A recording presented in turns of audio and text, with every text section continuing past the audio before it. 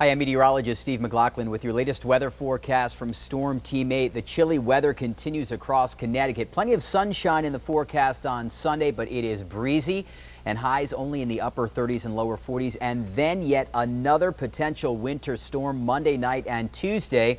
Spring, by the way, officially begins at 7:02 a.m. on Wednesday. All right, tonight we've got some light snow this evening. Wouldn't be surprised if a few spots saw coating. At most, that is just about it. Otherwise, partly cloudy and cold overnight, 22 to 26 degrees. Tomorrow, it is mostly sunny, but it is chilly and breezy, 39 to 42. Northwesterly wind gusts up to 25, so we'll have wind chills in the upper 20s and lower 30s at times throughout the day. Monday begins with quiet weather, maybe even a little bit of sunshine, then rapidly increasing clouds. By the evening, it looks like along the shoreline, we're going to get a mix of rain and snow. There could be a little bit of sleet or freezing rain real briefly.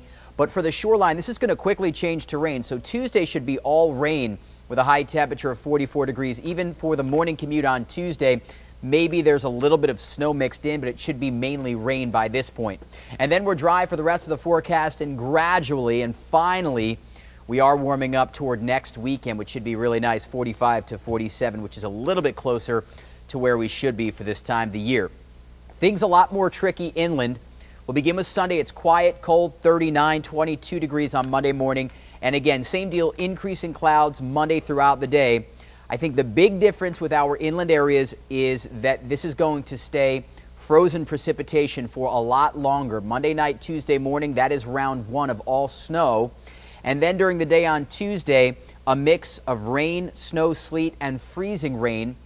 And then Tuesday night into Wednesday morning, we could go back to all snow. So for areas along the shoreline, we are not expecting any accumulation. It's possible if there's a little bit of snow at the onset, maybe some slush changing to rain.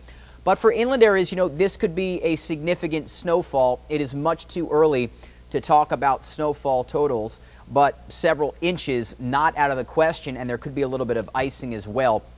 I think the bullseye of this storm does look to be north of the Mass Pike up in Massachusetts, where there could be even higher snowfall totals, over 6 inches, maybe some areas closer to a foot. But stay tuned over the next couple of days. We will be refining this forecast, timing it out, and talking about snowfall totals as we get a little bit closer to Tuesday morning. For now, meteorologist Steve McLaughlin. Enjoy the rest of your weekend.